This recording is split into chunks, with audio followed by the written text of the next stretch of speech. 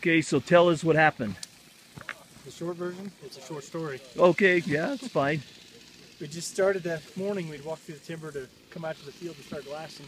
We were kind of side hilling around, and Rocky looked up and said he saw a good bull. He basically just saw its rack, and I hadn't had a shell in the chamber or anything, so I put a shell in the chamber and took my scope cover off, and he got another look while I was doing that. And he said he's a big bull. He's running up the hill, and I could see just by looking in his eyes that he saw a big bull. His eyes were open, and I knew it was a big bull.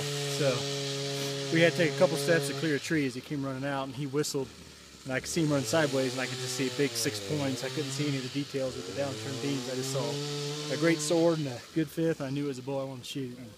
And he's probably 150 yards, and I was just freehanding it. And I was trying to sell the crosshairs, and he started to run just as I got on him, and I followed him for maybe a couple steps and pulled the trigger, and I thought it looked good, but he didn't actually hit at all and just went over the hill.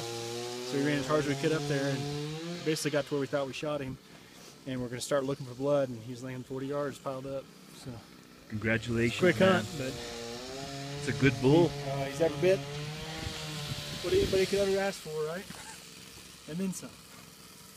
Yeah, that's a good bull.